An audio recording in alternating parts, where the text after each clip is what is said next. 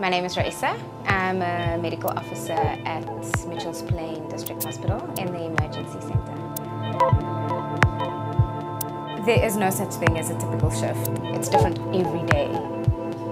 This is where the action is. There's no such thing as we've seen all the patients, let's go and have a break. We work on our feet the whole night.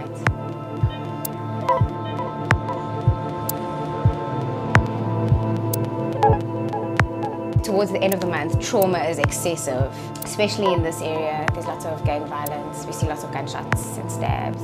We kind of see the end part of the picture. After the violence, after the patient has been abused at home, you always think, how did this person get here? Why did this happen? You always think about socioeconomic issues here.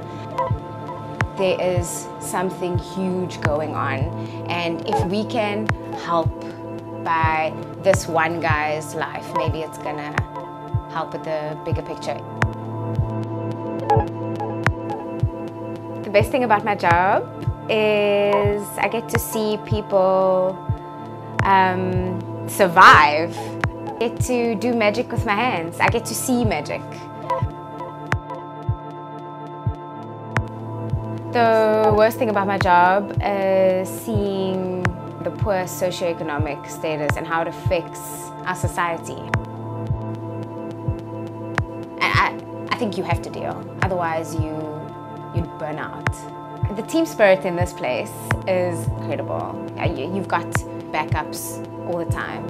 To resuscitate one patient, I've got somebody that's going to help me. We've got a tiny little radio, and the whole night that little radio is playing very softly, and we've got music that's keeping us going. Also when the sun rises, that's the best. If it's a nighttime shift, you look through the window and you can see that it's starting to get a bit light. That's the best.